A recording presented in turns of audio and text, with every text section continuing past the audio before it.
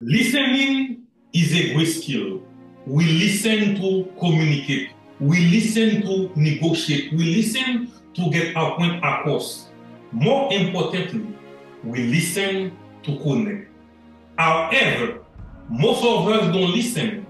And the few of us who do have that skill don't apply it.